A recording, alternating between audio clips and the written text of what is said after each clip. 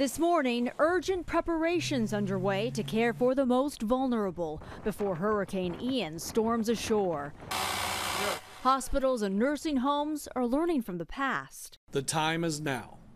You must evacuate now. 15 hospitals and more than 100 other healthcare facilities have been evacuated up and down Florida's Gulf Coast. One hospital in the Fort Myers area says its staff came in at 5 o'clock last night to register patients and work through the storm. And they will work throughout the entire storm.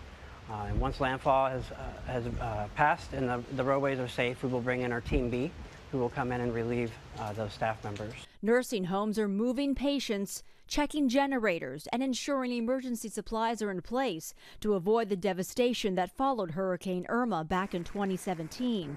That's when 12 people died from overheating at a nursing home in Broward County after Irma knocked out electricity, leaving the facility sweltering without AC. Felt like 110, 115 degrees in there. Could you see the suffering? Yes, I did. Yes, I did. State officials say all nursing homes and assisted living facilities now have backup power generators and fuel, meeting state requirements. 100% of operating long-term care facilities do have a generator on site, and we're happy about that. This kind of storm really could bring all of those types of impacts to us.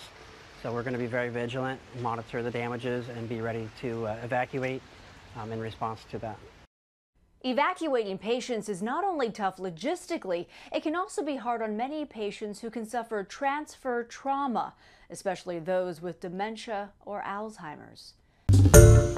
Hi everyone, George Stephanopoulos here. Thanks for checking out the ABC News YouTube channel. If you'd like to get more videos, show highlights, and watch live event coverage, click on the right over here to subscribe to our channel, and don't forget to download the ABC News app for breaking news alerts. Thanks for watching.